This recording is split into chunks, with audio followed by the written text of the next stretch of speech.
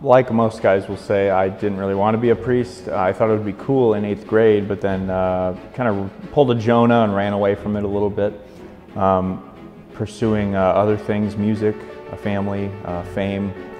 But then I realized that those things really weren't going to make me as happy as I could be.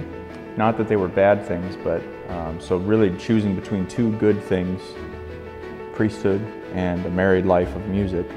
And I discerned that God had that in store for me and would rather have me become a priest to better fulfill my happiness. No one discerns alone, so you need to be with someone, either get a spiritual director or be with a community of people, because you can't just do it, figure it out all on your own. And constant asking of the Lord, what do you want from me, and help me to get there. My favorite part and the biggest surprise was how different the cross, the crucifix looks. Just I've always looked at it, the art is the same and the design's the same, but just there's a deeper bitterness there, and then there's an even deeper sweetness. Now that I myself am starting to be aligned with the heart of Christ, the crucifix is another source of comfort for me.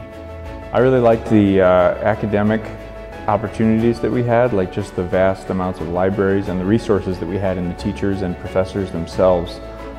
Really gave us an opportunity to grow and to form ourselves and prepare ourselves for priesthood. People can support their priests, particularly in this time, by praying for them daily, giving them words of encouragement, and befriending them and walking with them, because we're doing the same thing for the laity as well.